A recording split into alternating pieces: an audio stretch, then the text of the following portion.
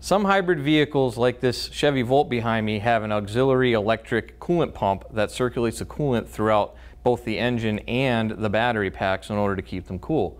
Now when you refill that coolant system, a lot of times you have to do a bleed procedure in order to get all the air out of the system. So let's walk through it.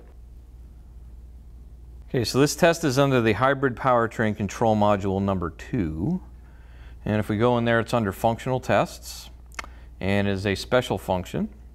And we see we have the hybrid EV battery pack coolant pump bleed procedure. Go in there. And it says refer to service information when using this test. Connect the required equipment. Connect the battery charger to the 12-volt battery. Vehicle must remain in service mode during this procedure. Now the required equipment that it says, if you look inside the service information, these need to be vacuum filled, so you need to use a special vacuum fill coolant filler.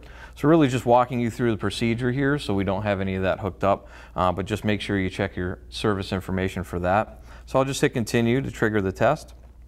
It says make sure the proper coolant level is in there, and then the procedure will run for about 30 minutes, and you can exit the procedure at any time if you wish to do so.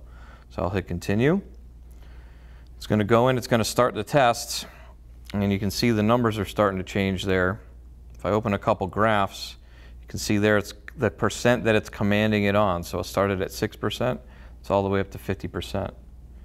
And it's cycling through on the pump. So you can see what's going on there. So once the procedure is complete, a final screen is going to come up to tell you that the process is complete. And once all that's done, you've bled all the air out of the system and the job is done.